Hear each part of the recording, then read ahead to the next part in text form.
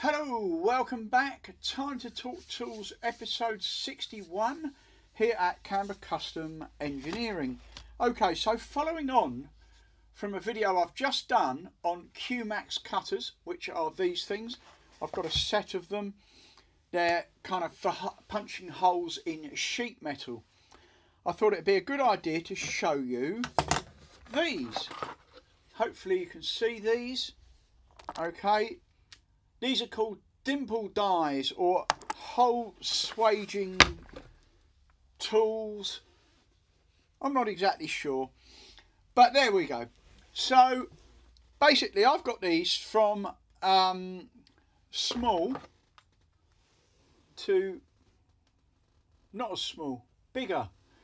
Now I've got measurements on these. That is obviously more than 50mm, but what that 50mm is to do with is the size of the hole that you've got to cut first before you put this over it to swage or dimple the hole, so it gives it like a sunken in edge all around the hole.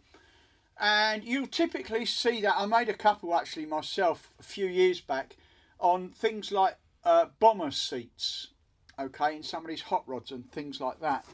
So let me just show you. This one, as you can see, this is a 22mm. What I've done is I went round.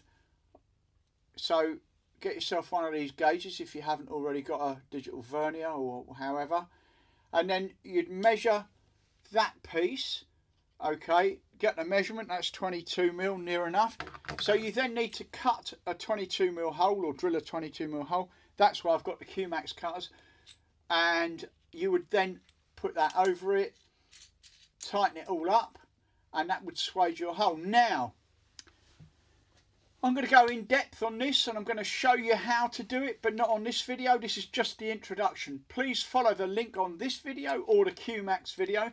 That's going to take you to a longer one, and I'm showing you how to use the QMax hole press cutters and these hole swaging tools. I hope you enjoy it. I think I'm just going to do it with a piece of aluminium because that's what I've got in here at the moment, and to be honest with you, it is easier. Thanks for visiting. Follow the link, check out the longer video, and comment if you use these for anything. And you know what, I'm going to catch you on the next one. Hit the thumbs up button for me. You'd be doing me a massive favour.